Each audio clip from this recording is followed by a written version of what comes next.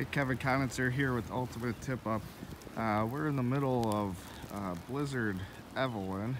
It's Sunday morning. I've had this tip up sitting out here since the batteries have been going since Friday night. As you can see, it is pretty buried this morning. We're gonna see what we got and see if our new flag system still works. I don't have the radios on and wow, I can barely get the cover open here.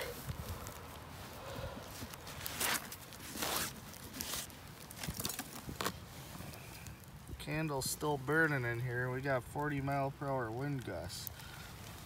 Now we're gonna see if I spin the reel, flag still pops up.